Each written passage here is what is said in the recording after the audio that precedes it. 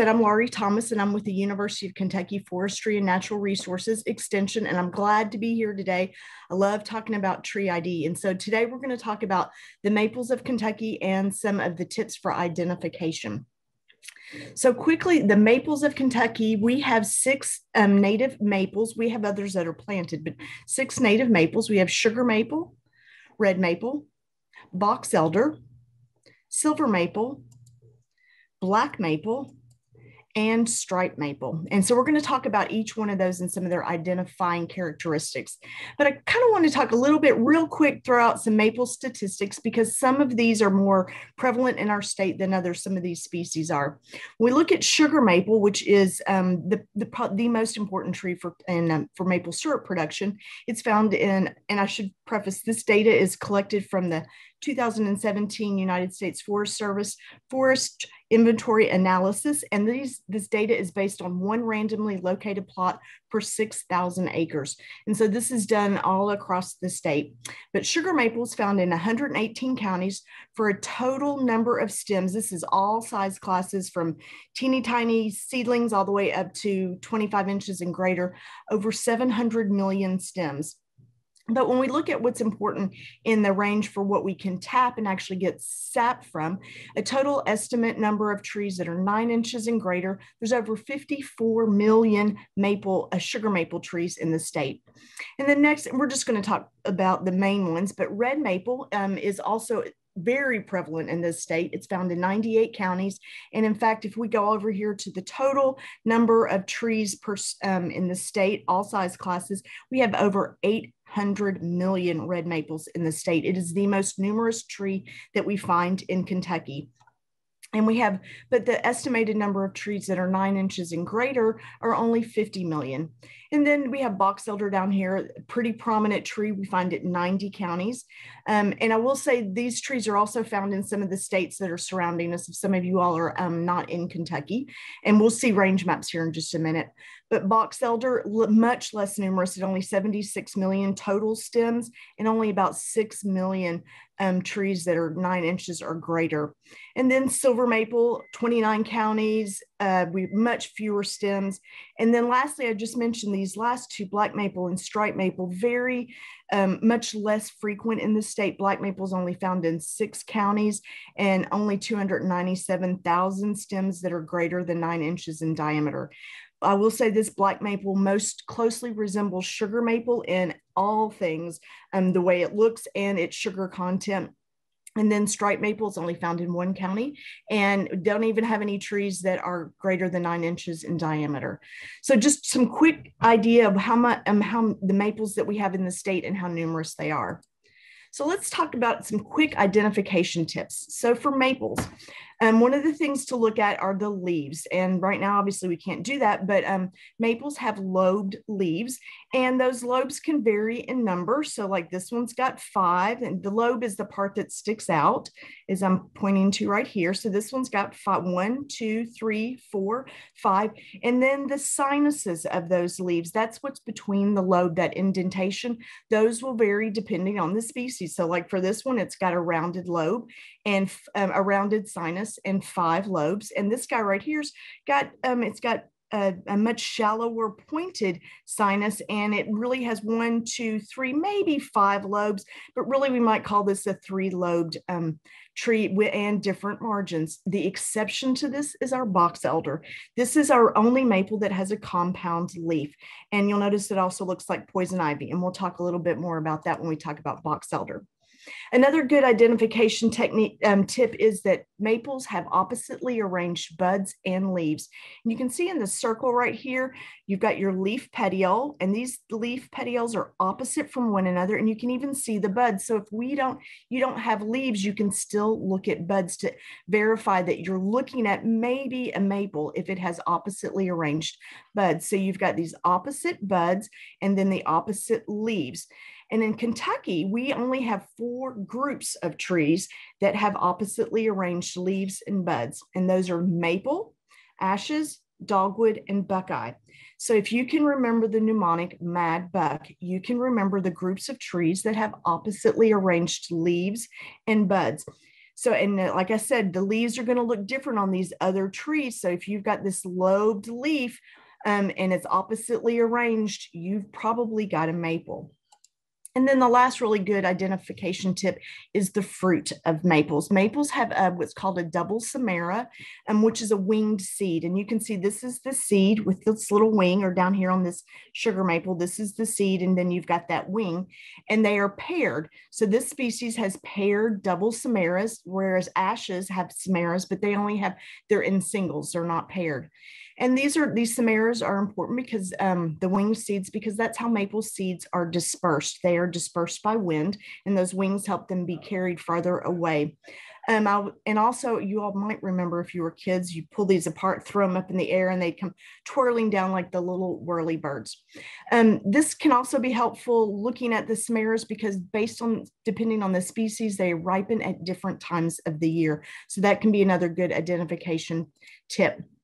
So let's jump into our maples. Sugar maple, like I said, the most important in maple syrup production. It has the highest content of sugar in the sap. It's really a northeastern species, but it does dip down into Kentucky and Tennessee. And as we saw, it's quite numerous in the state. It's a relatively large tree, can grow up to about 100 to 120 feet tall and up to 3 feet in diameter. It grows relatively slow, and it can live to be about 300 to 400 years old, and it's very shade tolerant, so it can grow under other trees.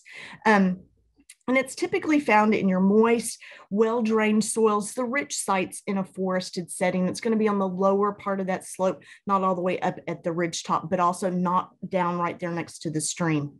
So let's look at the leaves. Maple leaves have palmately veined leaves, and that means that all the veins originate from that stem. And you can see the leaf petiole right here, and all those veins originate from there, and that's kind of palmate shaped. So for sugar maple, they have 5 lobes, 1, 2, 3, 4, 5, and rounded sinuses. You can see it looks like a thumb's been pushed into that, a nice rounded sinus. And the margins on these leaves are entire. They don't have little teeth on them, or serrations, as we call it.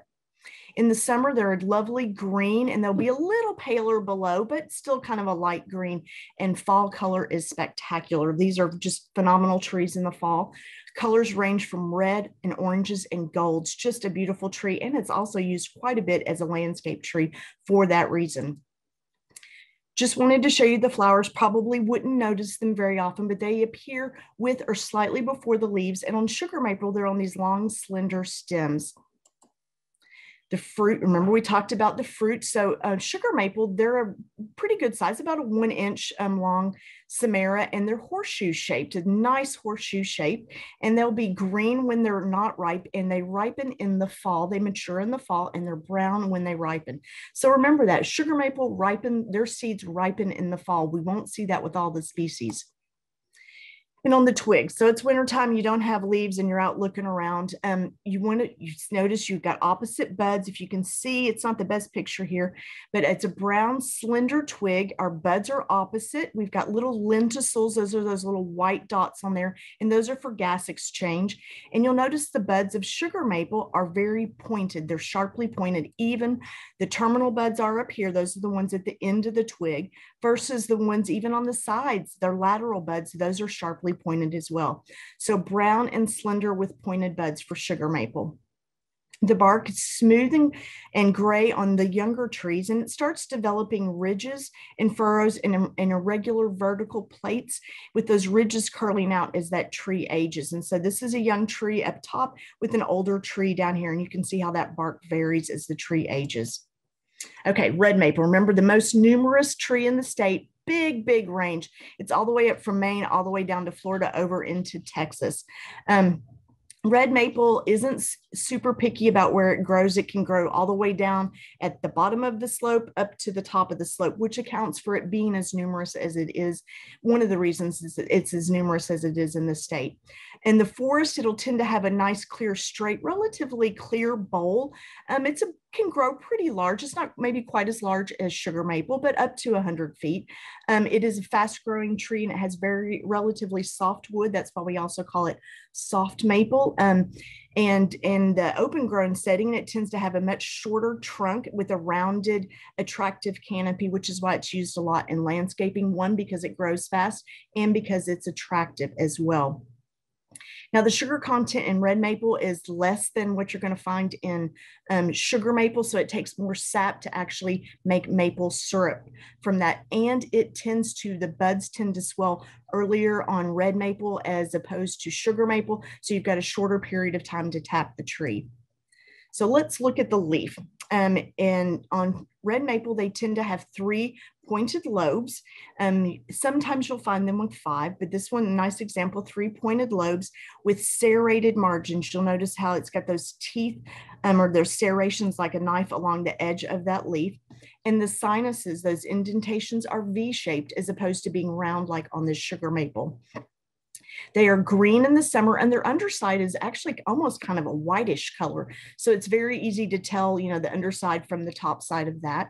And the fall color varies from yellowish to reddish. And again, this is a widely used landscape tree for those great fall colors. The flowers are different. You notice they're not on those long stems. And these, you might notice these flowers because they are red. They kind of stand out, and the flowers bloom well before the leaves come out. And it's a very early bloomer, one of the first, but not the first to flower in the spring, but lovely clusters of red flowers. The Samara is also different. It's much smaller than what we saw with the sugar maple. It's a 1/2 to 3/4 inch long, and it's usually kind of a reddish or brown, and it's kind of V-shaped instead of being horseshoe shaped. And these ripen in late spring and early summer. Remember, sugar maple ripened in the fall, so these are early ripening seeds. The twig is also red, and it's got the red and kind of shiny, again, has the lenticels on it, but the buds are not sharp and pointed. They're much more blunt and rounded. As you can see in this one, you can see clearly how nice and opposite, you can see how those are opposite. The bark, again, is smooth and gray on those younger trees and becomes darker and breaks into long scaly plates as that tree ages. So the bark doesn't look quite the same as sugar maple. Okay, Acer negundo box elder. So this is the maple that has the largest range of maples in North America. You can see it grows all across Eastern North America. We've even got some ranging down into Central America and all the way over into California. This is a bottomland species. It's going to grow along your stream banks. It likes to have its feet wet, deals well with those kinds of soils. Tinstad doesn't have the best growth form, as you can see in this picture here, lots of trunk sprouting, and lots of times you'll see it in multiple stems. You can tap box elder, and does have, obviously has sugar content, but from what I've read, I've never tasted it, the sap makes a syrup that tastes more like sorghum. It doesn't taste like a maple syrup sap. But this is another maple tree. This is the one that has the compound leaves, and it's our only maple with the compound leaf. And so this whole thing right here is a leaf, and this one's made up of 3 leaflets, 1, 2, 3. Sometimes you'll find box elder with 5 leaflets and even occasionally 7 leaflets. And those leaflets will tend to have coarsely serrated margins. And the fall color is not super spectacular yellow. It's not a great landscaping showy tree. And sometimes it's confused with poison ivy, especially when it's got 3 leaflets. And before you don't go touching things with 3 leaves, use your eyes before your hands, but look closely at the leaves, and you'll notice on box elder that terminal leaflet, which is the one on the top, it has a much longer petiole, which is the leaf stem right there, than you see with the poison ivy. The poison ivy, they're all almost connected right there. But again, always look closely before you touch something with 3 leaves. Now, wanted to point out this species is dioecious. The other maples that we've mentioned, sugar and red maple, are monoecious, which means a tree will have both male and female flowers on the same tree. Box elder is not that way. It is dioecious. Dioecious means 2 houses, which means there are male trees, and this is the male flower, and then there are female trees, and this is the female flower. Their flowers appear with the leaves in the spring, so they don't bud out quite as early as our red maple does.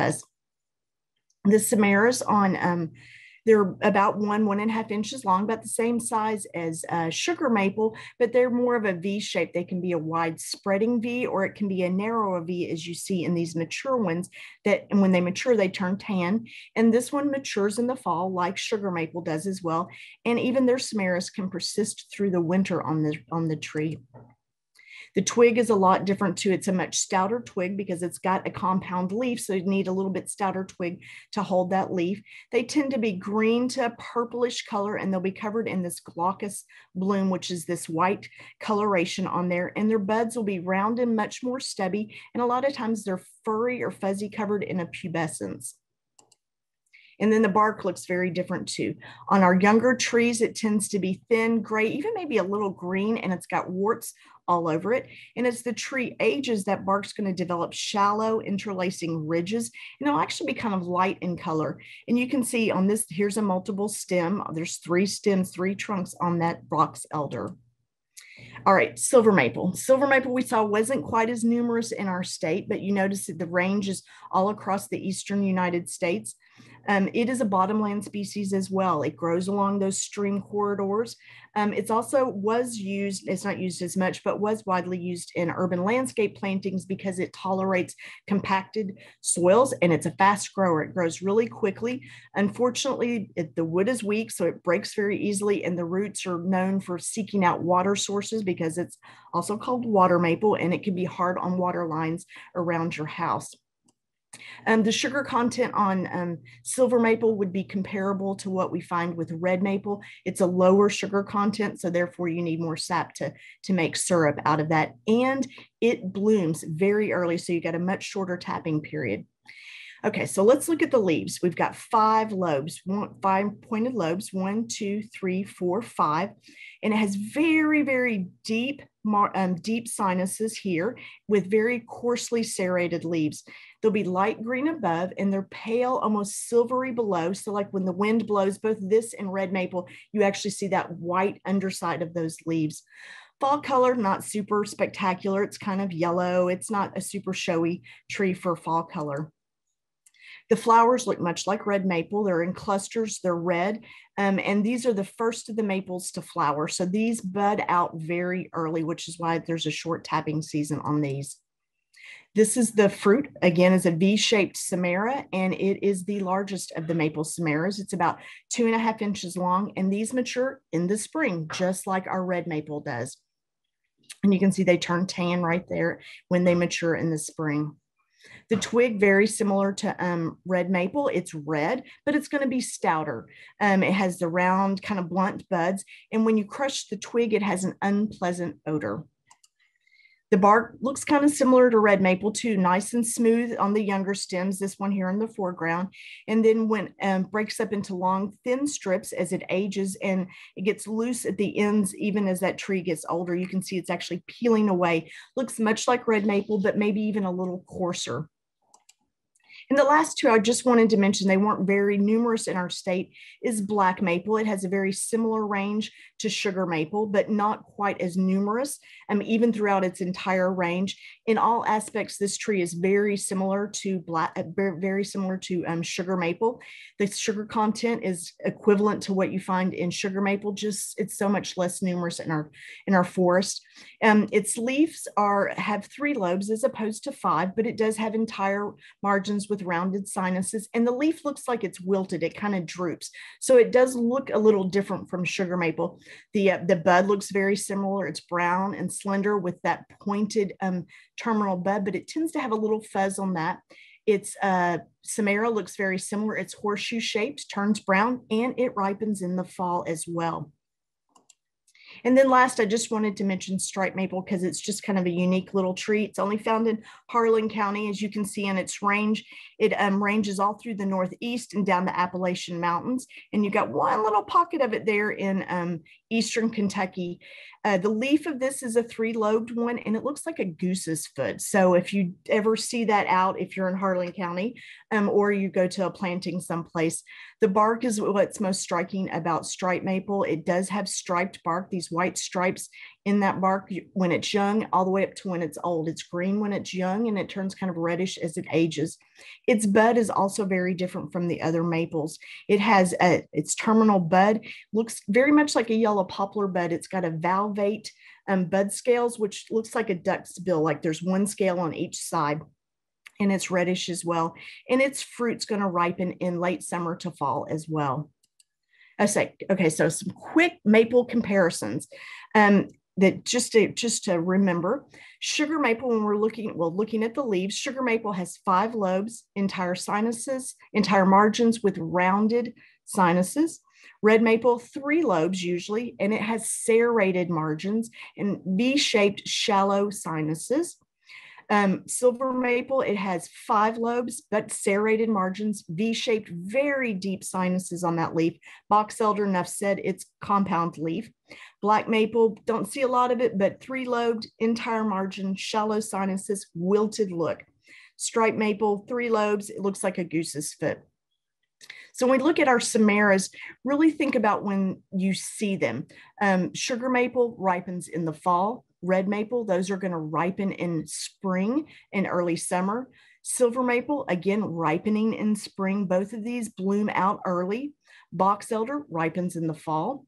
Black maple ripens in the fall, and striped maple ripens in late summer, early fall. Then when we compare our buds, for sugar maple and black maple look very similar. They're brown, slender, and they have sharp pointed buds. Red maple and silver maple look very similar in that they're red and they have rounded, more blunt buds. And then box elder, completely different. It's going to be reddish to purplish, and it's got round, kind of fuzzy buds on that twig. And our striped maple, again, if you run across it, it's going to have a very different looking. The bud, like I said, looks much like a yellow poplar with those valvate bud scales. Okay, just to wrap it up here, some identification and information resources you might find useful. If you decide you want to try to identify some of the trees on your property, I suggest these 2 little tree finder guides. These are pocket sized. You can get them off Amazon.com, about $5 a piece. And these are dichotomous keys. So they ask you sets of questions about the species that you're looking at and walk you through this key to help you narrow down to the species that you're looking at. The winter tree finder is for when your tree doesn't have leaves, and then the tree finder is for when you do have leaves on the tree. If you're going to use these and haven't, I would start with the tree finder first. It's always easier to start identification with the leaves, but like right now we don't have the leaves. So you can check out both of those. Like I said, you can get them at Amazon for $5 or so a piece. Now, if you'd like to learn how to use these tree finders, we have previously recorded tree ID webinars up on our Forestry Natural Resources website. And these will talk about, both of these webinars are a little different, but they both talk about looking at leaf characteristics and then how to walk you through step by step how to use these tree finders to identify trees. And then if you're just interested in trees in general, we've been putting together videos over the past year. We've got about 49 of those on common trees of Kentucky. They're 5 to 6 minutes long, and they walk you through it. Each video is one tree, and it's going to walk you through where that tree grows, what's its best habitat, all the identification characteristics, including natural history and some fun facts about those trees. So you can check those out as well at our Forestry Natural Resources website as well. So I hope you enjoyed today. It was a quick share with how to identify our maple trees in Kentucky, and I'll start to share. And good luck out there, and thanks for having me today. Appreciate it.